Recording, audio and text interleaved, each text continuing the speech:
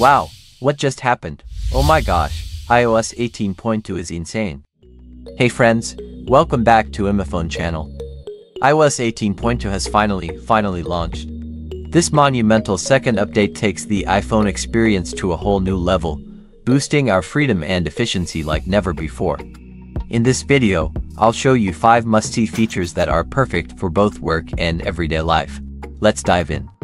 First, you can finally set a volume limit for your iPhone speakers. Have you ever noticed how kids or parents always crank the volume to max? Your ears must be suffering next to them, yikes. To do this, we need to go to the Settings app, then go to Sounds and Haptics Settings, where you will find a button that allows you to set the volume limit for the built-in speakers. Here, you have a slider that can be adjusted from 20% to 90%. This means the minimum volume you can set is 20%, while the maximum limit is 90%. Of course, if you turn it off, the volume will be at 100%, so handy. Another really great improvement with Safari on iOS 18.2 is that now when you go to hide distracting items like this, you can actually move through the page. Even if I select that, I can still move through the page here when I'm hiding different items from Safari. So that's really cool. Previously on iOS 18.1 that used to be just locked on the page right there, so you could not move while you're actually hiding distracting items. Now you can scroll as easy as that and just find any item you want to hide. And let's not forget the Mail app updates in iOS 18.2. They're super convenient for our work life. There's also a change on the Mail app, so the Mail app will be totally different and it will be available for all devices. You will see right here we have different sections now where you can actually filter your email, which is really great. When you pull down from the corner, you'll notice that the new control center is more colorful and has been organized into 3 pages. The full page visualizer displays whatever media is playing and includes a comprehensive list of connectivity toggles. Now let me introduce hidden features you might have missed. On the first page, tapping the plus button in the corner reveals a grid where you can adjust the size and placement of any item using the tabs in the bottom corner.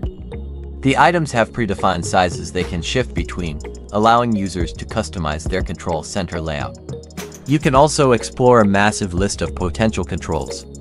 Finally, you can customize the controls on your lock screen, which have defaulted to the flashlight and camera for ages. By holding down the screen, you can enter customization mode and configure the settings to your liking. I finally figured out where the screen recording feature is located, so handy. The third feature that might be overlooked is the calculator. When you first open the calculator app, it appears as a standard calculator, which might look quite familiar. Located in the bottom left corner, there's a small toggle allowing you to switch to a scientific calculator, which is typical for many users. But if you flip it to the new feature called Math Notes, the interface transforms to resemble a notes app. This allows you to create a new note and begin handwriting mathematical equations. Remarkably, once you write an equal sign, the app can automatically solve the equation for you and will keep those results updated as you continue to write or type additional notes. The app isn't limited to simple equations.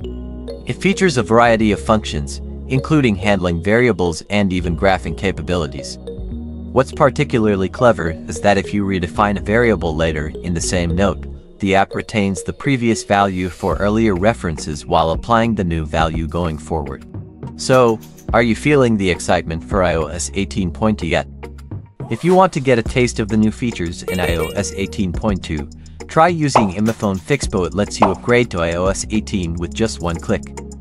Step 1. Download Fixppo from description below. Launch it and connect your iPhone to the computer. Step 2.